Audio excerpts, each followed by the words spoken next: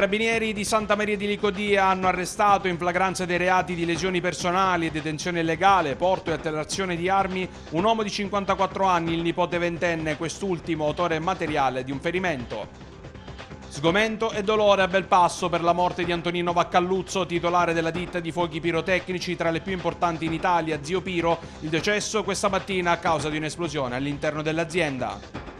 L'INAIL ha diramato i dati su denunce di infortuni e morti sul lavoro, più 70% nel periodo gennaio-luglio 2022 rispetto allo stesso periodo del 2021.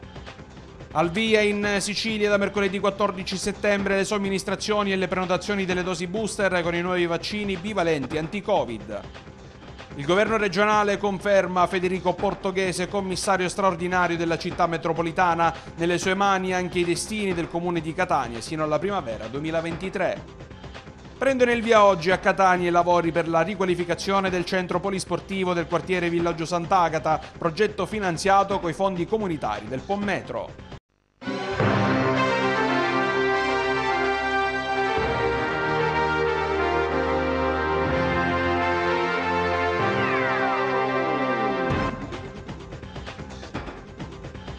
Buonasera e benvenuti a questa nuova edizione di Ciak News, il telegiornale di Ciak Telesud. Lo apriamo questa sera con la cronaca. I carabinieri di Santa Maria di Licodia hanno arrestato in flagranza dei reati di lesioni personali e detenzione illegale, porto e alterazione di armi un uomo di 54 anni e il suo nipote ventenne. Quest'ultimo è stato l'autore materiale del ferimento. Sentiamo le ragioni e quanto è accaduto nel servizio.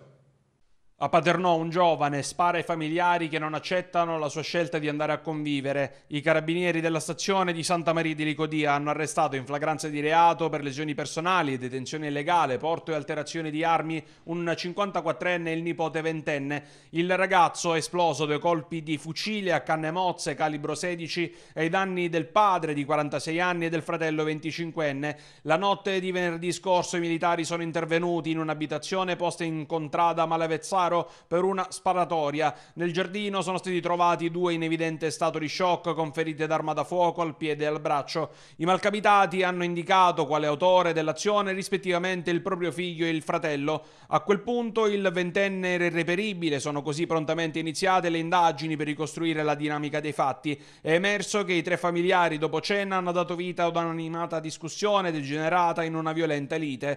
Il padre aveva ferito il figlio ventenne alla gamba con una bottiglia di vetro rotta. Il motivo dell'alterco era il desiderio del giovane di trasferirsi con la nuova compagna nell'abitazione di famiglia, una scelta non condivisa dagli altri parenti. Il ragazzo insieme allo zio si è così allontanato dalla dimora e ha recuperato un fucile a canne mozze, illegalmente detenuto, sparando nel cortile 2 colpi all'indirizzo del padre e del fratello. A seguito è fuggito. I feriti sono stati dimessi dall'ospedale policlinico di Catania, ognuno con una prognosi di 7 giorni. Lo zio si è adoperato accompagnando il nipote con la propria auto prima e dopo la sparatoria e aveva pure tentato di intralciare le operazioni di ricerca. È stato sottoposto a sequestro pure il fucile usato, rinvenuto occultato nel frattempo nelle campagne di Paternò. Su disposizione dell'autorità giudiziaria il ventenne è stato colpito dalla misura della custodia cautelare in carcere presso l'istituto penitenziario di Termini Imerese e il 54enne è ai domiciliari. E torniamo adesso sulla notizia che stamattina ha portato dolore e sgomento a Belpasso e non soltanto per la morte di Antonino Vaccalluzzo, titolare della ditta di fuochi pirotecnici Zio Piro, il decesso questa mattina a causa di un'esplosione all'interno dell'azienda. Sentiamo il servizio. Siamo a Belpasso davanti all'azienda Zio Piro dei fratelli Vaccalluzzo. Questa mattina alle 7:30 la tragedia, un'esplosione, le cause sono ancora tutte da accertare e purtroppo ha perso la vita il titolare dell'azienda Antonino Vaccalluzzo. In questo momento all'interno dell'azienda ci sono i vigili del fuoco, i carabinieri del nucleo artificieri ma anche i carabinieri della compagnia di Paternò. Questa mattina sul posto anche il sindaco di Belpasso Daniele Motta insieme al vice sindaco Toni Di Mauro e l'ex assessore Pappalardo. Resta il dolore e lo sgomento. Il primo cittadino belpassese non ha voluto rilasciare nessuna dichiarazione. Sul posto questa mattina anche l'arrivo dell'elisoccorso, un intervento però inutile perché Vaccaluzzo purtroppo è morto all'istante. L'elisoccorso è dunque rientrato all'ospedale mentre sono state avviate le indagini per capire il perché di questa tragedia. E adesso sui fatti accaduti andiamo ad ascoltare le parole del comandante dei carabinieri della compagnia di Paternò, Gianmauro Cipolletta. I carabinieri della compagnia di Paternò sono intervenuti questa mattina a Belpasso, in contrada Edre, dove è stata segnalata l'esplosione all'interno di un'azienda che si occupa della produzione e vendita di fuochi pirotecnici. I medici del 118, intervenuti insieme ai carabinieri, hanno constatato il decesso del titolare dell'azienda a seguito della detonazione di una miscela pirotecnica che egli stesso stava preparando all'interno della sua azienda. La detonazione non ha provocato ulteriori feriti o danni a altri locali della struttura dell'azienda, ma sono in corso ovviamente gli accertamenti per chiarire la dinamica degli eventi. È stato per questo sottoposto a sequestro l'area. I carabinieri del comando provinciale di Catania, della squadra artificieri, hanno posto in sicurezza la zona. E restiamo sulla vicenda perché è intervenuto anche il sindaco di Belpasso, Daniele Motta. Triste risveglio stamattina per Belpasso, dice: l'amara notizia sta gettando un velo di sconforto in tutta la città. Nino Vaccaluzzo, 62 anni, titolare di una delle storiche aziende di fuochi d'artificio che operano nel territorio di Belpasso, ha perso la vita coinvolto in una violenta esplosione intorno alle 7:30 di oggi. A fronte delle grandissime soddisfazioni lavorative, frutto di talento, professionalità e creatività generalmente riconosciuti, la famiglia Vaccaluzzo diversi anni fa era stata già funestata da un altro triste lutto, quello del giovane Gianluca, deceduto mentre era impegnato nello svolgimento del proprio lavoro. Alla luce di tutto questo, dunque, lo stupore che di solito i fuochi di Vaccaluzzo suscitano nell'animo di tutti, quest'oggi ha un volto totalmente opposto, un profondo sbigottimento. A nome mio e di tutta l'amministrazione comunale di Belpasso, prosegue Motta, porgo sentite condoglianze alla famiglia Vaccaluzzo e a tutti i parenti e gli amici più vicini. Ricordiamo a tal proposito che la Procura di Catania ha aperto un'inchiesta, tutta l'area è stata sottoposta a sequestro. E l'INAIL Sicilia ha diramato i dati delle denunce degli infortuni e dei morti sul lavoro. Si tratta di dati drammatici che vedono una generalizzata impennata in tutti i parametri. Anche in provincia di Catania si registrano gravi aumenti. Sentiamo di più nel prossimo servizio. È un quadro drammatico quello degli infortuni sul lavoro in Sicilia sulla base dei dati diramati oggi dall'INAIL regionale, rilevati al 31 luglio. L'aumento degli infortuni ha un'impennata del 70%, passando da 11.618 casi del 2021 a 19.514 del 2022. Incremento anche per i cosiddetti infortuni in itinere, avvenuti nel tragitto di andata e ritorno tra l'abitazione e il posto di lavoro, crescita del 17,7%. L'INAIL, diffondendo i numeri, sottolinea che si tratta di dati provvisori e che il loro confronto richiede cautela, in particolare rispetto all'andamento degli infortuni mortali, e sarà necessario attendere il consolidamento dei dati dell'intero 2022. Scendendo nel dettaglio, il numero degli infortuni sul lavoro denunciati nell'isola ha segnato un 68,2% nella gestione industrie e servizi, un meno 9,5% in agricoltura, un più 63,7% nella gestione per conto dello Stato. Incrementi generalizzati degli infortuni in quasi tutti i settori produttivi, sia sulla componente femminile sia su quella maschile, sia lavoratori italiani sia gli stranieri. Maggiormente colpita la classe da 40 a 59 anni. Le denunce di infortunio sul lavoro con esito mortale presentate all'Istituto in Sicilia entro lo scorso mese di luglio sono state 38, con un aumento rispetto al periodo gennaio-luglio 2021 di 5 casi.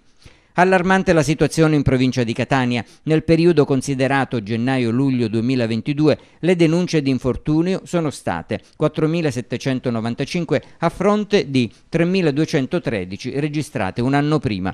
Nello stesso periodo sono stati rilevati 12 morti sul lavoro con un incremento di ben 7 unità rispetto all'anno precedente. E adesso cambiamo argomento, parliamo di pandemia. Al via in Sicilia da mercoledì 14 settembre le somministrazioni e le prenotazioni delle dosi booster con i nuovi vaccini bivalenti anti-Covid. Vediamo i dettagli nel contributo. In Sicilia da mercoledì 14 settembre al via le somministrazioni e le prenotazioni delle dosi booster con i nuovi vaccini bivalenti anti-Covid-19. Il vaccino è raccomandato a soggetti di età superiore a 12 anni con elevata fragilità motivata da patologie concomitanti preesistenti. È possibile consultare la tabella sulle patologie sul sito del Ministero della Salute.